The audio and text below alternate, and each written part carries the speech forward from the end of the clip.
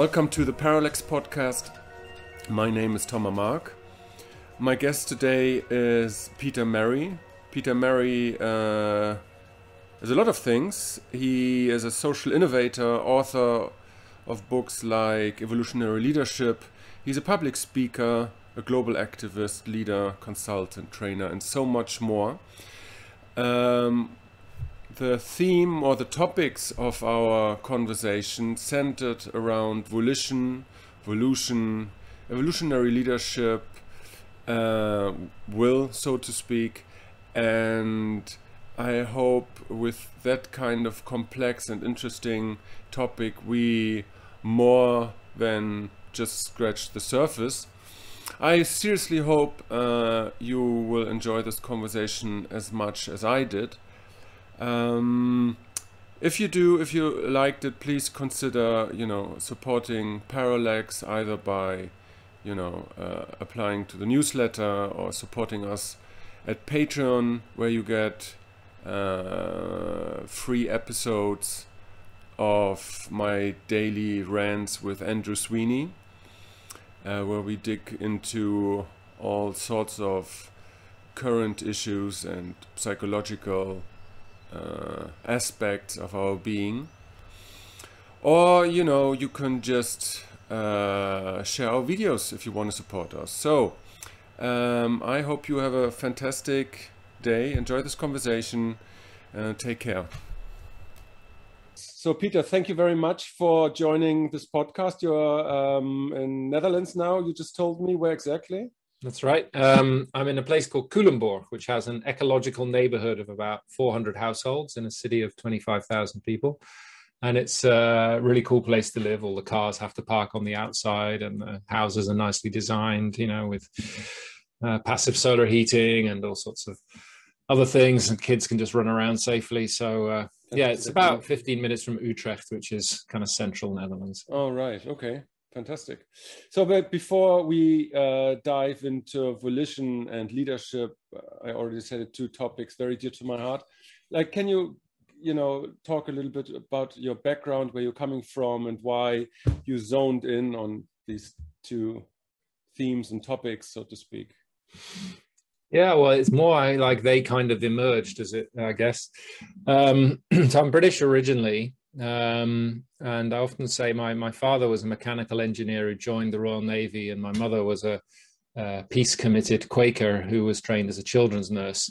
And somehow those two yin and yang sides have kind of formed who I am. So I'm always been very committed to kind of state of the world since my early 20s. And my mother gave me a copy of Fritz Schumacher's book Small is Beautiful. That really kind of unmasks the myth of the economic system, as it were. Right. That's kind of what woke me up. And then from that moment, a pathway involved in different things, from teaching English to theatre to international youth work, doing kind of simulations and using interactive theatre as well. And then into more the consulting world. Doing organizational development, leadership development with the first book, which was Evolutionary Leadership, which took me then into public speaking, that kind of thing. But really with, trying to understand change, how change works and what's it going to take for us to be able to create the change that's needed to transition through these times, really. That's been the focus, and it's evolved through different, as one would expect developmentally, through different developmental levels and expressions of those levels. From more the integral approach that is focused on how you connect up all the different parts in an effective way so that they can collaborate to make a difference, to the more holistic approach that understands it's all interconnected anyway, and what you have to do is create the kind of conditions of consciousness in a way for the parts to more naturally self-organize, right, and do what they inherently know needs to be done. Right. I mean, what I find so interesting is because, in the psychological scenes, let's say, and the esoteric spiritual scenes, it's all about love, and sometimes it's about consciousness, but, like volition and will, that's like always like kind of a stepchild, Mm-hmm. There's not much literature about, what is that? What is that impetus, that motivation? Like, what is it all about? But for myself, I always have like this center of gravity. I always gravitate towards this kind of description to the world. So how do we, how can we employ agency? How can we steer ourselves in certain directions? So what's your take on volition in that sense? Well, it's funny because actually the theory is called volution theory with a U.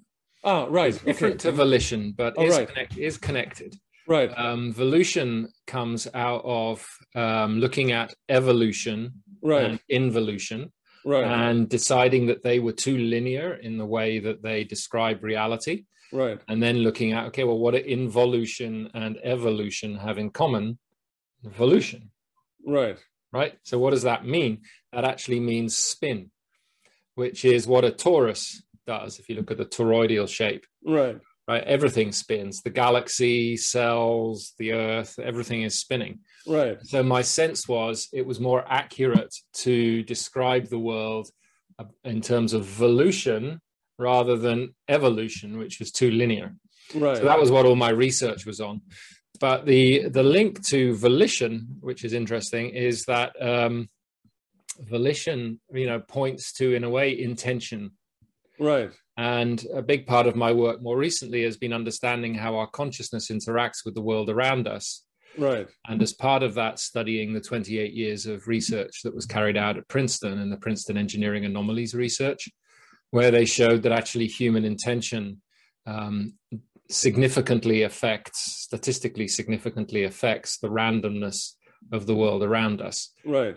And so will or volition is actually part of what triggers the evolutionary process. Right. So when you've got a unified field that's kind of full of possibility, but is essentially static, when you inject will or volition into it, or intention, that's what sets the whole motion into play, through which stuff comes into manifestation. Exactly. That was the angle which I was coming from, because you talk about intention, and about you use that word like in bringing at something intention, and you have a fixed star or something like an ideal.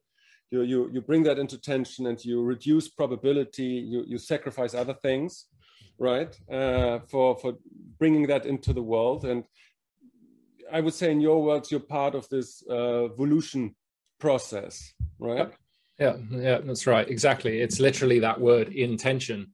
It sets something, because you've got the present and you've got the possible future. Right. So when you upload an intention into the field and you give it attention, which is energy. So intention is information that you plant, and attention, which comes more from the heart, is energy. Right. That charges the intention. Yeah. Then that creates a tension field between present and future. Right. And it's in that creative tension, like two poles of a magnet, that things are pulled into movement, and the whole evolutionary process takes place, which moves from, causal into subtle into gross manifestation. Yeah. Have you ever thought, because like I spent a couple of years with, thinking about if you actually could take this thing, this will or volition, and, look at it, how it manifests in different stages of development. Because you would say, if we talk in terms of spiral dynamics, you have like this red, completely unreflective, energy. It's like just outbursting. While it's more refined, say, in the orange modernistic way, where you have like discipline and focus and, like goals and, kind of purpose, but it doesn't really have to do anything with consciousness itself, because it's just, it's like, but then, you get into these, say, post-rational or trans-rational realms where, there's a further refinement of how will or volition is like, manifested. You have like this way, it's intricately connected, with consciousness, how it is connected with the cosmos, and how you bring, your own way, your own world, and, the world itself like into being. And so there are like different phases of refinement, I would say, through which will go through development. Is it a sentiment you would agree to? Or yeah. I mean, when they've researched what conditions need to be in place for people to effectively influence the information fields, then it's things like lightness and non-attachment to the outcome, right? And more from the heart based, and so that kind of inner state emerges most in the more complex levels of development. So when you hit kind of yellow turquoise or integral and holistic levels, then the key jump from the first tier, the first 6 levels of development into the next, is you release your attachment to your particular worldview. So right. You're able to take perspective, which means that if you think about it, if you're attached to something or to a perspective, stuff doesn't flow so easily because you fix things. This is the thing about kind of the rational mind. It fixes things in place. The moment that you let go of those attachments, then information and energy is able to stream more effectively. Right. And so, so definitely that capacity to be able to influence the probability of something manifesting. Right. Because it's never pure cause and effect at that level. It's not linear. And there are many other factors at play that we can't be aware of. So what you're doing is influencing probability, which is what they would talk about from a quantum perspective. You are actually engaging in the quantum realm with your consciousness, and in that's the realm of probability. Right. It's also the realm of outside of space and time. Right. Okay. So I mean, but at the same time, of course, they're like success-oriented modernist people who have this kind of effortless, way of doing things, and then they're just spectacularly successful because, as you say, they don't unnecessarily attach to that. But at the same time, it's not their consciousness or their growth of consciousness is not necessarily entangled with it, and I think that makes kind of a difference, no? That with the start of postmodernity and integral, you integrate, the growth of consciousness itself into it. Yeah, I mean, in modernity, people are successful because they know how to play the game well. That's what that modern system is. They know the rules, and then they play the game successfully, right? And with great drive and energy and resources. So they're operating very effectively in the physical dimension. But what they generally haven't learned to do is to access the more subtle dimensions. And part of the issue, particularly in the Western mindset with that modernist view, is that it's disconnected from our original experience of interconnectedness. Right. So before our rational mind evolved, in the pre-rational stages, when we were more in, let's say, tribal societies, so hunter-gatherer for 3 million years, right, we spent in those stages of development, we experienced the world intrinsically as interconnected. So we didn't sit around talking about it. It was just our direct embodied experience. And then at some point, what life did is, through humanity, it enabled this sense of separate self to emerge. So the ability to reflect on self and see distinction between self and other, which, psychologically we call the emergence of the ego. Now, in itself, that's a great step, for life, because you become aware of yourself, which means that you can reflect more and accelerate your development. The problem comes when, instead of transcending and including the previous stages, we transcend and repress them. Right. So what happened in the West is that we broke out of this kind of great mother experience, let's say, of being just part of the earth. But we somehow weren't able to hold it and wrap it back in, which means we transcended and repressed rather than transcended and included. Right. So we cut off our history of interconnectedness with the earth, with each other, essentially with the feminine, which was the yin was the kind of dominant place in those stages of development. And it's because we did that we've been able to do everything that we have done to ourselves, each other, and the planet. Because if we hadn't forgotten that we are the earth and that we are deeply interconnected, then there's no way we could have done what we've done, because it just wouldn't be part of our way of seeing the world. And yet somehow we, with the burning of the witches was the kind of classic example of how our fear repressed that whole perspective of basically getting direct access to the sacred. Right. And then the fact that all of that happened has created a trauma in our collective consciousness. So we keep running away from it, and we run away from our inner worlds because there's too much pain there because of that separation that we created and experienced. So we then try to make up for it by creating all sorts of stuff in the world around us, and exploiting the planet and other people without actually noticing more deeply in ourselves the pain that creates. So when you get to the modernist mindset, it's really kind of an unrooted expansionist project that has created all the problems we've got in the world right now because of this push for unlimited growth, but this contextlessness to it, where we kind of forgotten, we are the earth, actually I have a body, and we are interconnected with each other, and whatever I create out there, affects everything else around us. That awareness, that embodied awareness, we buried deep in ourselves. And so that expression of that orange value system in spiral dynamics, expressed in the modernist kind of mindset, is really a distorted expression of the essence of that value system, because that dynamic is really about being able to continually improve, continually move and strive towards betterment, which in itself is a great thing. So the code of that level of development is about increasing improvement, and together with that self-awareness. And the problem is it came in, around the time when we had that trauma where we cut ourselves off, and then the whole industrial revolution came in, and we got this massive explosion of development, but in a way that was completely unrooted and disconnected.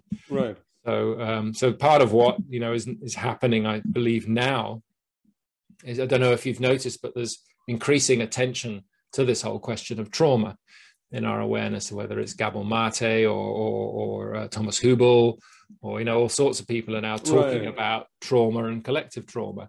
I think that's because as we move into the integral stages, we become aware that there is something in our past that we need to integrate in order to release the energy for us to take the next steps in our development.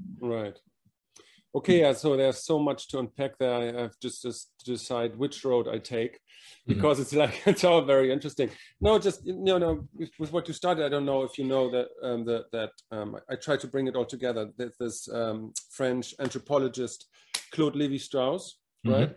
And so he talks about, he doesn't obviously have like a integral Wilberian framework, but he has like this idea that there are these different spheres that we have: the sociosphere, the culture, the biosphere, let's say, and the noosphere. He doesn't use exactly this kind of words, but so his idea is that the biosphere and the sociosphere, they were like kind of entangled and interconnected, like for a long chunk of our time, right?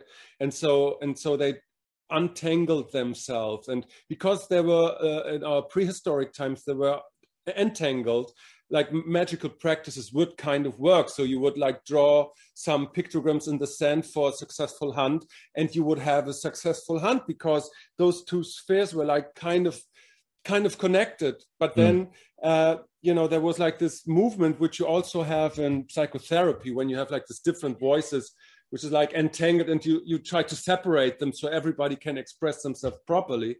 And so you have like the biosphere that has to be separate from the sociosphere, and that happened, the completion of it happened basically with modernity, where you have like this absurd, objective, viewpoint on everything nature, but at the same time, as you say, completely disconnected. right? And so, but you have like, but then the next interesting move is that, you know, consciousness realized that the noosphere realized that it is still entangled with the sociosphere. And so that happens with postmodernity starting an integral, that, you know, there's a disentanglement of these two spheres, and the approach or the intent to, you know, bring everything in its right place, you know. So we have like the prehistoric and the, you know, connection to the earth, and then, you know, there's the sociosphere, everything is, you know, a social construct.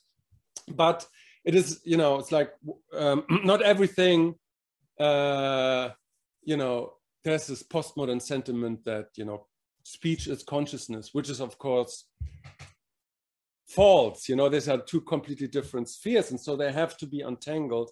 And which would also be my critique on the, you know, therapeutic model, you know, because just, you know, there's a difference between consciousness and collective storytelling, I would say, and to view something as a trauma would be just, you know, one filter through which you can look at the vastness and complexity of the human spirit. So that would be my take on all of this. I mean, I think Levi-Strauss, that kind of distinction is really useful.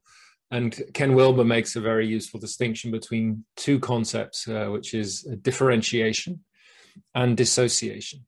Right. And he says, so a differentiation between the biosphere and the sociosphere is useful.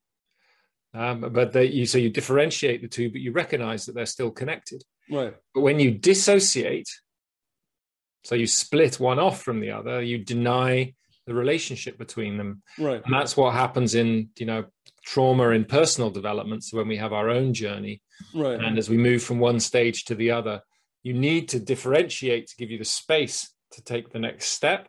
But in healthy development, you would wrap it around again, right, reintegrate, which is why Ken says transcend and include. If you dissociate, you split it off and you bury it in your shadow, right, and you deny its existence, and that's really unhealthy, because, you know, that piece of you is not now recognized and integrated in your foundations, the foundations of your journey, and it'll continue sabotaging your development, right, until you bring the light of consciousness to bear in the shadow again and reintegrate it. Right. So yeah, I mean, I think that's nice language in a way, that in terms of Levi-Strauss concept, exactly what happened. The biosphere and the sociosphere became dissociated. Right. Right. And that's what's created, in my opinion, all the problems that we have in the world today.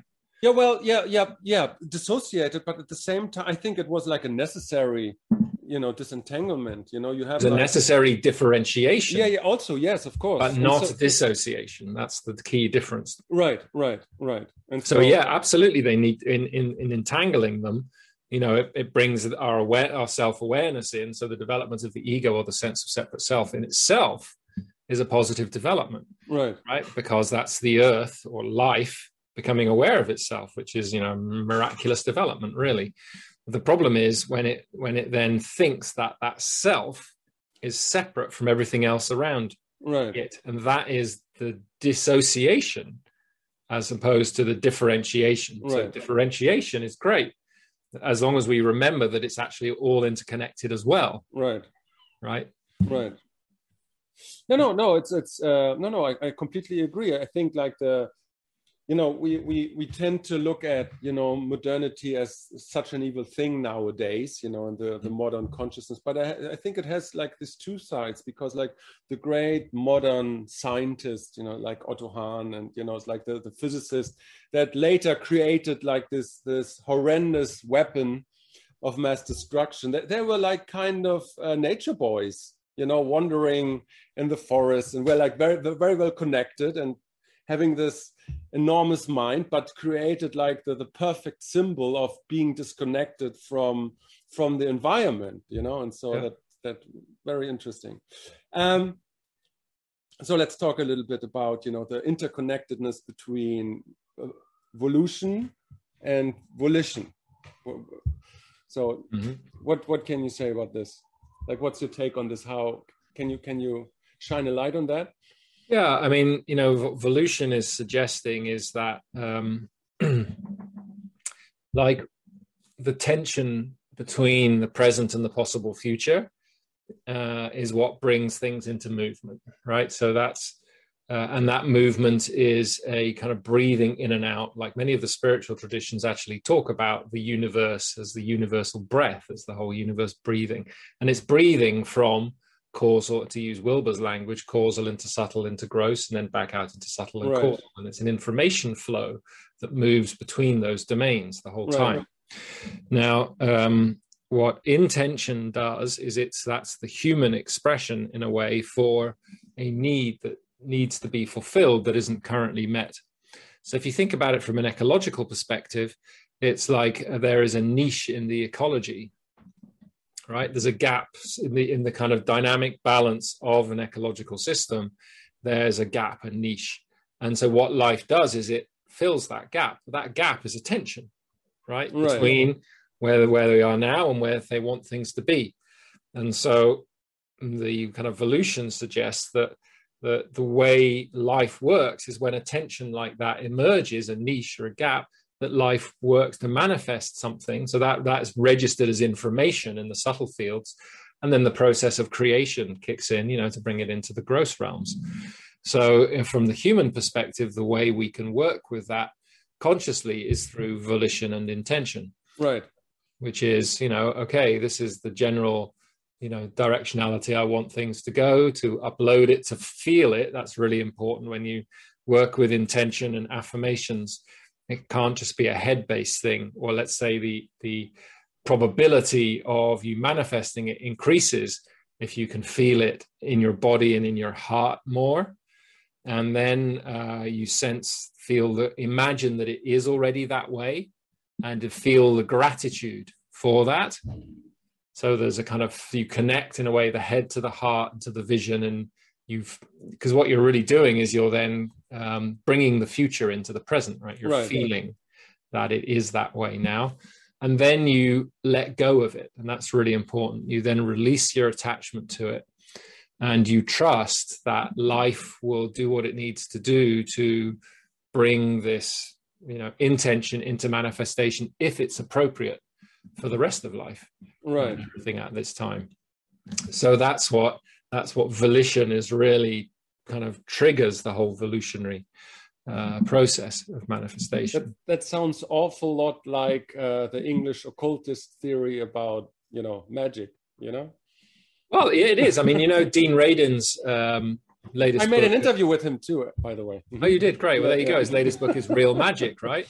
Right. Where he looks at the science of all of this stuff. Right. And he says this is like the magic, of the old days, in the sense that, depending on how you define magic, right? But essentially, if it's contributing to the process of manifestation, so bringing something out of the information fields into the gross, right? Yeah, you could define that as magic. No, because like what you're saying, it's like you have, you mentioned one thing, attention, intention, but being, detached, like indifferent about what you do. That's basically a spiritual tenet of every religion and a spiritual true approach to the world, and you find it in the English traditions, the English occult orders as well. It's just like, okay, so that's, the proper magical practice is exactly that. You create something, you fill it with libido, with intention,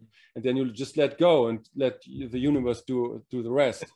Yeah, exactly. I mean, the most exciting work I found around that was the 28 years of research done at Princeton University. Do you know the Princeton Engineering Anomalies Research? Do you know about this? No. This is like, there was a professor there. He was a real rocket scientist, a guy called Bob Jahn. And a student came to him with data suggesting that when fighter pilots get stressed, they influence the instruments on the dashboard of their fighter planes. Yeah. And he was kind of, go away, get more data. So the student went away and came back with very, very convincing data. And he was convinced enough to actually start to look into it, because obviously this is a significant thing. The same would be for spaceships or whatever, So they then spent 28 years researching how human intention affects otherwise random events in the world around them. And they did it primarily with something called a random event generator or a random number generator. Mm-hmm. And basically had what a random event generator does. It's like a very fast coin flipper. So it flips ones and zeros really fast. And if it was random, obviously you get 50%. And so they had a readout on a screen where there was a flat line was 50%. And then they would try to get people to increase, either to have the line move up the screen or down the screen, which would mean that you were either generating more ones or more zeros in this random event generator. And showed that, individuals could do it when there was no physical connection between them and the machine. Right. But also if they were on the other side of the planet, but also outside of space and time. So also outside of time. So they could have people do it from the future, as it were, and they'd record something in the past and then noticed how that had changed after someone had done something in the future. Right. So, and they also so work. let me ask you, do you think it's because I tend to be more Jungian in that regard, and I always think like, okay, maybe the universe is like its structure is like fractal, and so it's those synchronicities are more acausal, or do you think they are causal? Because that would be a difference. Well, I don't think. Yeah. Well, I mean, one of the things they found is that it's less linear than you think. For example, when they were doing precognition or what's it called, remote perception experiments, right? Which means somebody somewhere is looking at a view of something, and somebody somewhere else is trying to pick up what that person is looking at. Okay, right. And they did that outside of time. So, for example, the person who was meant to be picking up what the other person was looking at was told their name, and that was it, and said, this person's going to be looking at something, see if you can pick up what it is. And they had that person do that. They did this a number of times, right? Before the person had actually looked at the thing they were going to go and look at. Right. And so then the next day, the person would go and look at it. And then they'd compare what the person looked at with what the person got. And there was a hit, it was kind of overlapping. So that skews our whole idea of linearity in terms of time being linear, because how can you can't explain it by Newtonian physics. You have to then step into the world of quantum physics. So which would be then more acausal, more in like a coincidence, which was created by just the setup of the experiment. Well, was basically the story would be that the what they found essentially is that my conclusions of it anyway are that you've got two dimensions of reality that run in parallel. One is the material realm, like of everything that we can see around us, what Wilbur would call the gross realm, in which Newtonian physics is true. Newtonian physics works in the material realm, and you have a linear time. And things are, separated and differentiated and everything else. And then you have the subtle fields, right, which is equivalent to quantum in physics terms. So if you look at the consciousness studies of how things work in the subtle fields, and you look at how quantum describes it, they really overlap. So in those realms, a different set of laws apply. So Newtonian physics doesn't apply to the subtle realms. You have laws of information, like information where you see everything expressed as information as energy matter, for example. And then when it comes into the gross realm, it's expressed as energy matter in space-time. But in the subtle realms, it's just energy matter. And there is not that linearity of time and not that separation of space. So, and at the same time, the subtle realms influence what is going to manifest in the gross realms. Right. Of course, what happens in the gross realms is also echoed in the patterns in the subtle realms, but they are two different sets of laws.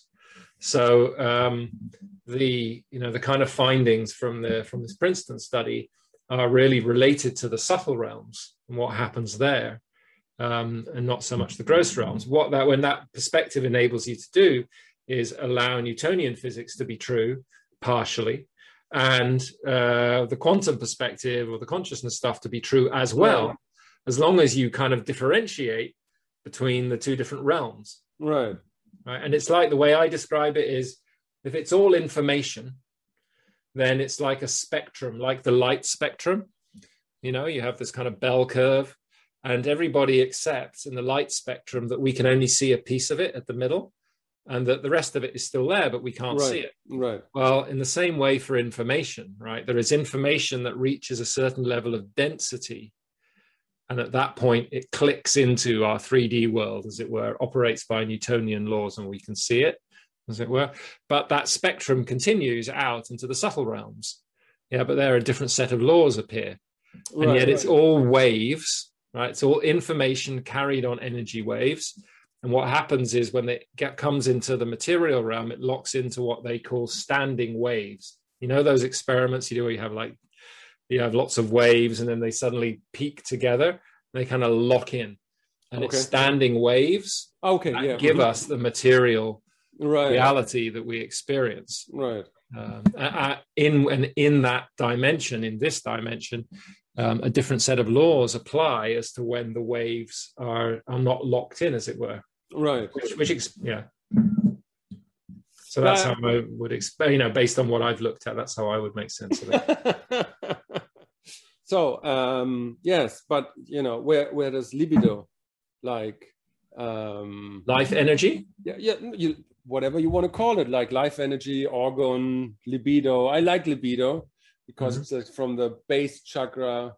You know, it's like, because it's one of those experiences I think everybody can relate to. Like, if you have like an impulse, let's say, whatever it is. So somewhat the universe, you know, conforms to these things that it forms itself according to your life energy, to your organ, to your libido. You meet certain people, you know, out of the blue, you know, just like it. But somewhat there's a way that this very gross energy, this strongest of our energies, like permeating the subtle and maybe even the causal realm in ways that are always astonishing to me. Yeah. Well, life energy is you know, you got to distinguish, I think, things like information on the one hand, orgone or life energy or chi or whatever we want to call it on another hand, and then you've got blocked energy and stressed energy, and you know the way those different things interact. So Reich would have said you've got oronor, which is stressed orgone. Right. You've got dor, which is blocked. Yes. Dead energy, essentially. So you've got that spectrum.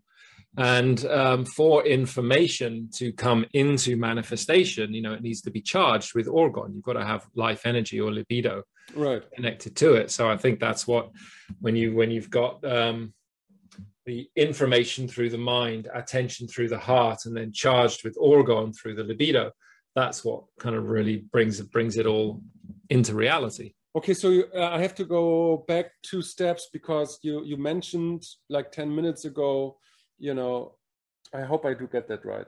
If I'm not going to get this right, you have to correct me. But you said something in terms of, you know, there's a you know, where our attention is directed to, and you know that there's like the cosmos, the universe has some, you know, void places. I would say, like, okay, so that has to be filled. Oh yeah, right? Niches. Yeah. Niches. Yeah, that's the word you used. No, niches. And so that begs the question, of course. So how free actually is our will if there are natural niches or openings that have to be filled, you know, and so enabling our libido or life energy to go into those places, and like so how free are we then in our will, in our intentions to do that? What's your that's what humanity has, right? Is the free will to choose to go there or not. Yeah, right? But I'm questioning if do we have that will, because, you know, I could perfectly make the case that we don't. No, I believe we do. I believe we have the choice, right? It's like, how many times do opportunities come along, you know, oh, I see all sorts of possibilities come along on my path, and I'm kind of, well, actually, that's not kind of got my energy, so I'm going to let that pass. So I think we get niches kind of pass by us many times, and the question is, do we feel a fit with that? But that's exactly that would be exactly my point. If you pass the niche, then it's not a niche. A niche is an actual opening you can connect to, right? Well, it might be a niche for somebody else. Yeah, but then you're not. Then we're not free, because if we only can do that and only decide for the niche that is actually there, then it's not in our making. You know what I'm saying? It's like, because the other things are just possibilities from which we know that these are not really niche that are fitting to me. If I'm just looking for the niche that is fitting to me, like completely unconscious, because we're talking about a very subtle process here, you know, it's like, okay, there are many possibilities I could do, but this is just a chimera, basically, because if I see a real opening, right, a real niche, you know, it's like I can't, then I can't say no, because I see that is the fulfillment, and then I'm still not free. You know what I'm saying? Well, it depends how you define free, right? I mean, you kind of almost behind what you're saying is an assumption that you're completely separate from everything else around you, whereas we co-evolve with the ecology of everything else around us, right? And so I think part of what we learn as we evolve consciously, as we learn more about who we are, become more conscious of who we are, we become more conscious of where we can contribute most effectively. So in other words, which niche we can fill most effectively or not. But we also get we also get sent possibilities, as it were, and we're kind of, no, not yet. Whereas maybe earlier on in our lives, we would have jumped at it because we would have tried to please the person, you know, from a shadow side, we would have said yes, not out of our own integrity, but out of our need to please somebody, a father figure. It's super hard to talk about these things because they're so subtle and so, because just for an example, I was just talking with a friend about archetypes, right? And so, we were talking, I don't know if you're familiar with the Weinstein brothers. No. Right. And so they're like two brothers in the intellectual scene, and the one is more, we were talking about their archetypes. The older guy is more like the shaman intellectual, and he's all over the place. And the younger brother, they're both like in their 50s, but the younger brother is like, he is more the hero archetype. And there's some things, some instances, and it's not even sure that he does that voluntarily, but he always finds himself in situations where this archetype breaks through and he can act in a heroic manner, and then it's like, but it's like he can't help, this diamond, this archetype, he can't help it because it's like it steers him in certain worldly directions, and it's so deep. It has nothing to do with ego, and it's nothing to do with the outer arrays of behavior we like to identify with. It's just he finds himself, he sees there's some part of him, I don't know him, but it's like it looks from the outside because he always finds himself in the situations where he can expose something or where he can be a hero, basically. And so there's this craving of the soul archetype, whatever you want to call it, to find those openings, those niches, to manifest, but this is a completely not only for most people unconscious process, but it's like you can't say no in the situations, right? It's like, I don't know. I think we are born with these archetypes, as it were, and whether it's astrology or whatever it is. But yeah, we have these personality types, and this is, Wilbur would say, personality types tend to stick around, and then stages change. Right. And different personality types express themselves differently in different stages of development. Right. And I think as we become more conscious of ourselves, we also become more conscious of our archetypes. Right. And so, yes, there may be moments where we're just blindly driven by them and suddenly realize, oh yeah, that wasn't a very conscious decision I took, right? I was just driven by it. But the more aware we become, I think you get to that moment where you kind of can feel the archetype arise in you. Right. Kind of oh, hello, archetype. If you've got that awareness, right? Hello, archetype. There you are again. Nice to see you. Right. I'm just going to decide whether to follow your advice or not, you know. Right. But that comes with with maturity, essentially, Right. with development, where you're able to in a way not be unconsciously driven by parts of yourself, but Right. able to, doesn't mean you reject them, but it means that you notice them. Yeah. And are able to then decide whether to follow it or not. And they give us great strength. Right. I mean, so we can, yeah, man, okay, here it comes. Yep, boom, here we go. But you do choose. Right. And that's Are you familiar? Are you familiar with German philosopher Peter Sloterdijk? No, not properly. I know his name, and I've read a couple of things about him once, but right, because like he, you know, it's like when I was reading up on you, like he has also this idea. He calls it vertical tension. Right. Okay. So it's like you have to. He argues basically that, you know, human culturalization and individualization is always about, you know, bringing you using this form of vertical tension. You have like a goal. You have like you bring yourself. You align yourself basically, and he calls those ways we do like anthropo techniques. So learning techniques, how to. Like he says, we are basically learning animals. Everything we do is a setup to do it better the next time, right? And so it's like we're always on this spiral to something that we want to aspire. But at the same time, he says like 98% of all the cognitive machinations of our mind are completely subconscious. You know, the way how we the processes by which we construct our own our self-perception and the perception of the world, because, you know, it's like, okay, we are embedded in all of this, you know, how I view myself now, how I view our conversation, how I view you within, you know, like I'm not doing this consciously, you know, it's like I'm just in this boat, you know, and I'm trying, you know, maybe for 2% to steer that into some directions. And so he says like we use this vertical tensions to orient within ourselves, you know, to bring order to chaos, you know. So I found it very, very interesting. Yeah. Is that what you mean with, you know, evolutionary leadership? Well, evolutionary leadership I wrote kind of from a spiral dynamics perspective, more out of yellow, so more from the kind of integral perspective of understanding the value systems and the dynamics of change, and more kind of systems and systemic thinking.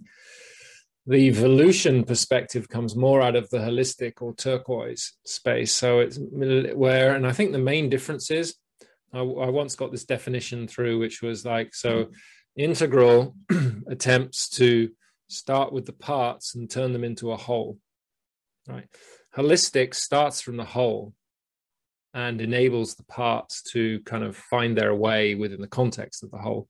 And that's a big difference whether you start from the parts or you start from the whole, right?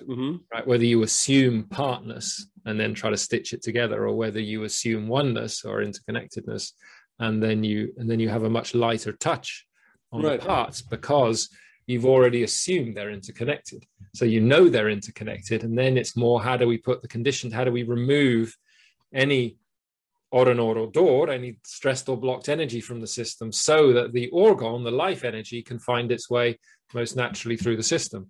And that's what healers do with the body. They don't go in and kind of try to fix a little piece of it. They know that the body has its own intelligence to heal itself when you get all the shit out of the way, basically. And you can do that. It's the same with collectives. You know, I spent 4 years doing a vocational training on how to work with the energetic architecture of large scale systems. So organizations, pieces of land, and a lot of that is just getting the ordinal out of the system, the blocks and stresses out of the system, making sure it's well grounded and connected to the information fields it needs. And then it just does its thing, you know? So it's, whereas in yellow, Don Beck often talks about it as, you know, I did all the training with Don, and he often talks about it's very an engineering perspective. You know, you've got to kind of engineer all the pieces together and create this meshwork puzzle and everything else. Whereas the kind of holistic perspective is more, you just create, in a way, the energetic conditions for the system, and then it will do it itself. Right. Yeah. which is quite a relief, actually. It also has a lot less ego involved. Okay, so like how, in terms of leadership, like what does it look like in practice? This approach, you mean? Yeah. Okay. So first, there's an assumption, which is that everything with a name and a boundary, so name and it's anything that's defined and has a name, has the spectrum of information, right? So has gross, subtle, causal, causal, gross, subtle. Causal, subtle, gross. Yes. So it would be like Ken says, it's like turtles all the way up, all the way down. So it's holographic, and it's all holons, parts and wholes. That we're used to just working with the gross, the material realm. And then we evolved to also work more with what I call the relational realm. So things like Theory U, Art of Hosting, all these practices are really about creating a healthy relational field, because we know if we do that, then the material tends to manifest more effectively. But then at the more subtle level, you've got the energetic realm. So the world of information carried on energy waves, essentially. And what this practice does is you have a number of parameters which include stored, blocked energy, ordinal, stressed energy, orgone, life energy. Also something called the Bovie scale, which is really about how integrated the vision is of the system and its manifestation, right? So how integrated the ideas are with the material world, and something which is about the capacity for the system to self-organize. So there's a number of parameters. And what you can do is you can, I don't know if you've ever been to a psychic, but if you go to a psychic, they'll often ask you to say your name, maybe a couple of times, maybe your date of birth. What they're doing is they're using that as what we would call a resonator to get in touch with your information fields, right? Now, if you've got an organization, for example, or a piece of land, you could take a map of the piece of land and you shrink it down to about this size, and you put it on a bit of A4, and you draw like a circle around it, because that's like a sound box that contains the information. And by literally just using your hand over it, you learn to get in touch with the information field of that system in the same way that the psychic would ask for your name. The project has a name, and you've also got a map or a symbol that helps you to get in touch with it. Now, once you've established that connection, you can then ask for information using your data points. So how much orgone is in the system, how much ordinal, how much door, how grounded is it? And you do that by dowsing, right? So you can say— What's dowsing? Dowsing is using, let's say, a pendulum. So, you can have like a nice crystal pendulum, or you can just make one out of a nut and bolt. Doesn't really matter. It's nothing to do with the pendulum. Basically, dowsing is where you ask a question and then you get the answer comes through you. So you make an agreement with your body. That's what dowsing. So with using a pendulum, you can say, okay, body, I want, if it's yes, to go right, and if it's no, just to keep swinging. Or I want you to turn right when we hit the right number in the scale. So for example, we might go, okay, how grounded? You've connected to the sea, you go, how grounded is this system? 0 to 100% is the scale. 0, 10, 20, 30, 40, 50, 1, 2, 3. Okay, 53%. Boom, that's your data. Okay, that's what you note down. So first of all is you do a reading, and it's like going to the doctor for a checkup, except you have to bound it in time and space. So that means you have to have goals that you're going to achieve, that they want to achieve in a certain time. So it might be, if it's agricultural, it might be more about the produce of the land. If it's organizational, it might be your organizational performance. Because when you go to the doctor, it's one thing to say, give me a checkup, and it's another thing to say, give me a checkup. I want to climb Mount Everest in 6 months' time. Right? Then the doctor's got a lot more information and can give you more useful data because you've bounded your request in space and time, right? You've got a goal and you've got a time frame. So, but by the way, that is a completely different approach to therapy than, the postmodern green, I have a trauma, and then then you develop like this gaze, this therapeutic gaze for your own problems, and your own personal problems lead to another personal problems, and suddenly you're like problems of your family and your grandfather, and suddenly you're like in trauma of the nation. But the one thing you don't do, you get engulfed.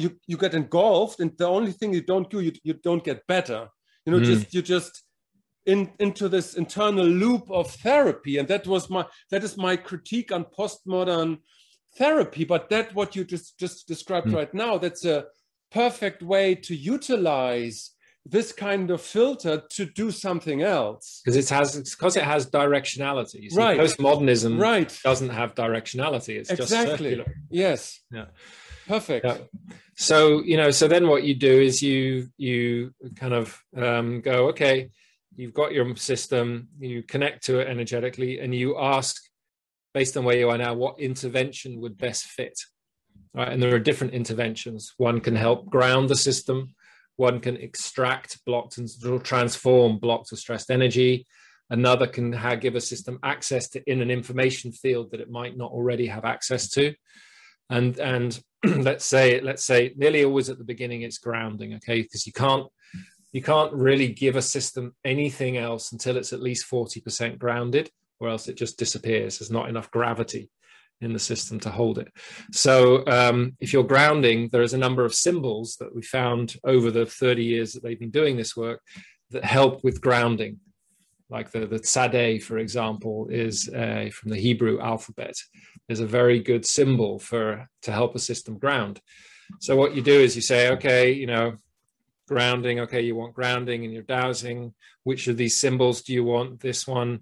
How long do I need to do it for? 5 days a week for 2 minutes each time. Okay. Well, what do you mean doing the symbol? So the doing is you've got your bit of paper which has the map of the place on it, right at the center and the name, and then you take your symbol and you put it on top of it, and you actually turn it till you feel it click, like on an old TV system, a antenna.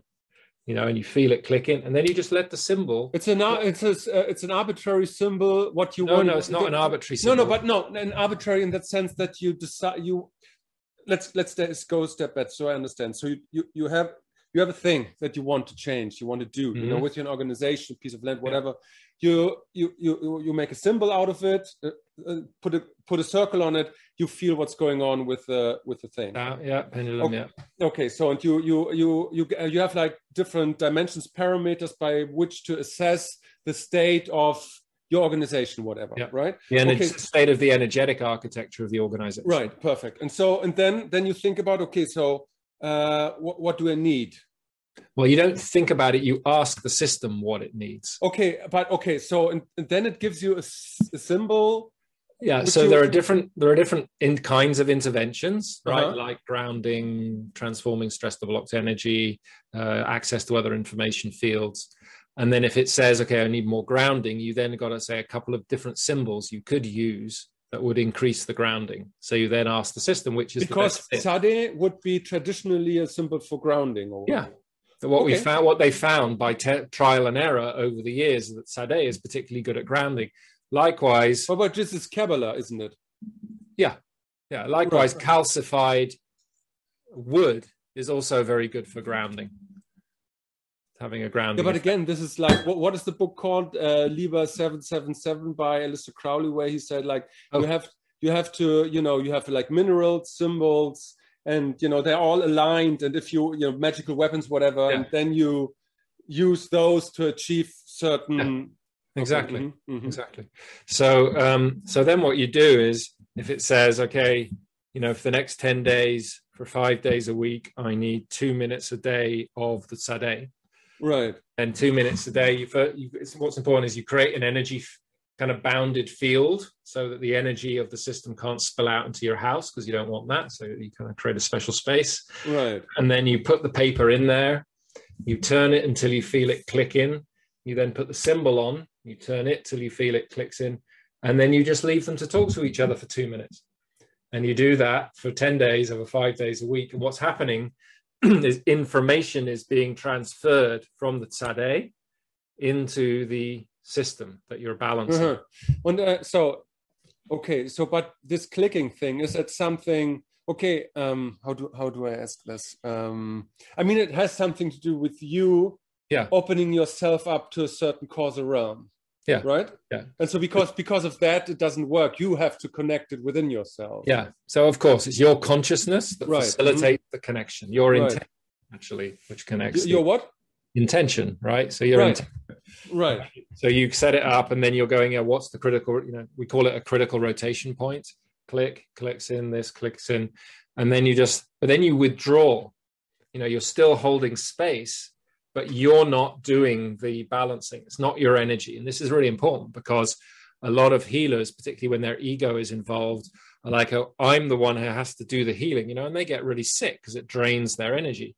Here, all you're doing is you're enabling the symbol to do the healing, and then you step back and you let them talk to each other for a bit. And then after the 2 minutes, you disconnect it all, clear it all up, come back and do it the next day. Okay, so now I have a question kind of left field, but I think you will understand, because I just watched the movie Inception, right? And I had this discussion with a friend. So that movie, Christopher Nolan, I haven't seen it, no. Well, the basic idea is just, Leonardo DiCaprio plays a guy who is an expert in implanting an idea in the deep consciousness of a client. Okay.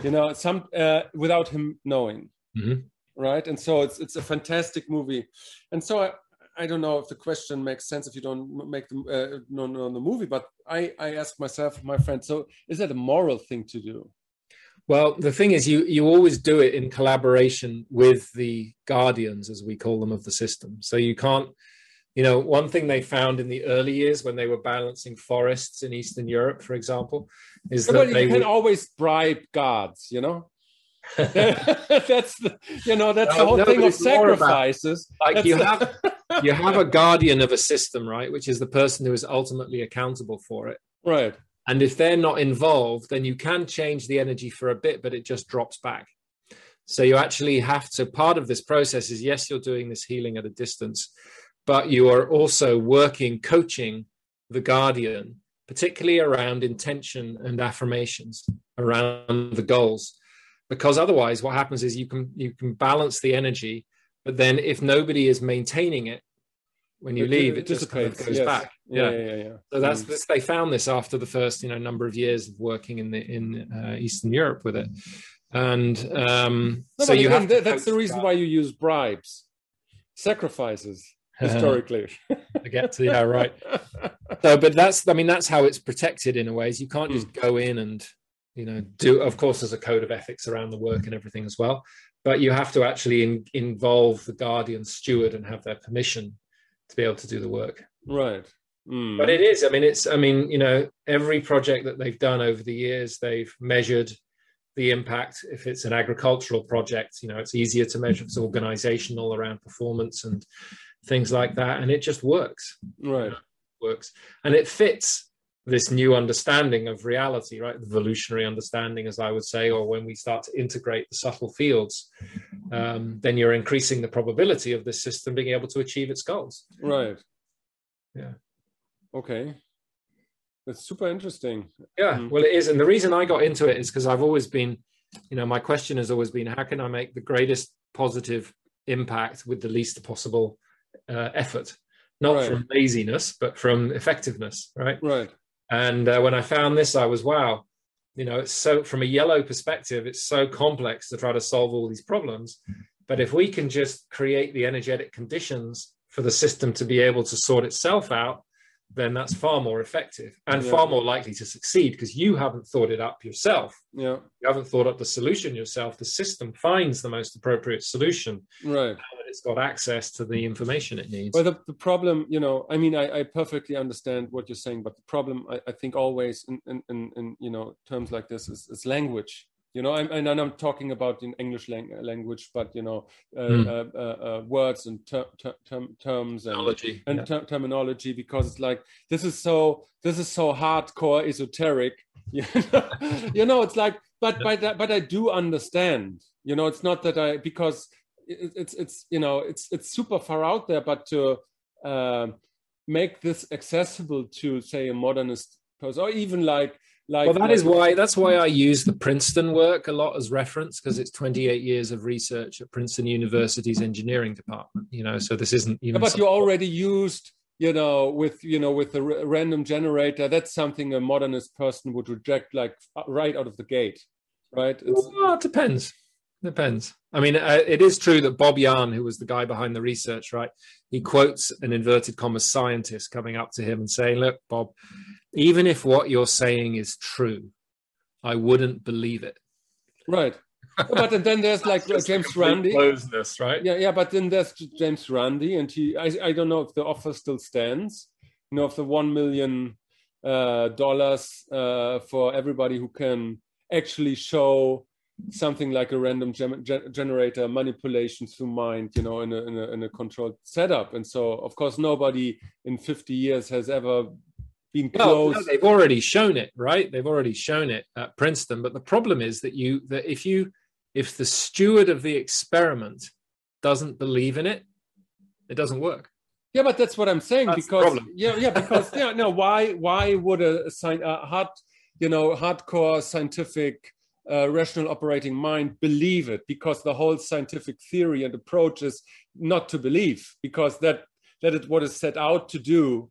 Not to believe in Jesus and God and all this mystical things. So, well, it's what I would call scientism, not science, because it's real science is right. Observing stuff and revising your models based on what you actually can observe. Scientism is this attachment to a purely rational mindset. Yeah, but it gets difficult when you say you have to believe in a positive outlook. You have to believe. No, it's again, it's like the adoption curve, right, of the innovators early adopters.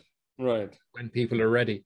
Yeah, but it is. I don't know what's the English word. It's like there are so many booby traps in languages. Yeah. That you have to like always scan with whom you can talk about what. And like even if you find somebody to talk about these things, there are like thousands and thousands of booby traps. It's like, oh shit, no, I lost him here. Yeah. So it's super hardcore and like for yourself to have like this kind of hygiene of mental concepts. It's like, okay, so maybe I don't use that concept because it's like that's not doesn't fit, doesn't resonate. Yeah, exactly. Like Claire Graves, who was the guy behind Spiral Dynamics originally. He used to say, because like, how do you work out which value system people are on? Right. He says you send in probes, so you try some things out, and then you notice how people respond. And if they respond well, you keep going, and you've got a good value system match. If they kind of don't respond well, you try another value system. Right. It's the same with this stuff. You like try it out, and you begin to see, no, their eyes are glazing over. Okay, let's leave it. Yeah. Mm. Something else. Yeah. Without any judgment, of course. Well, which is a formative contradiction in itself, because you always judge, no?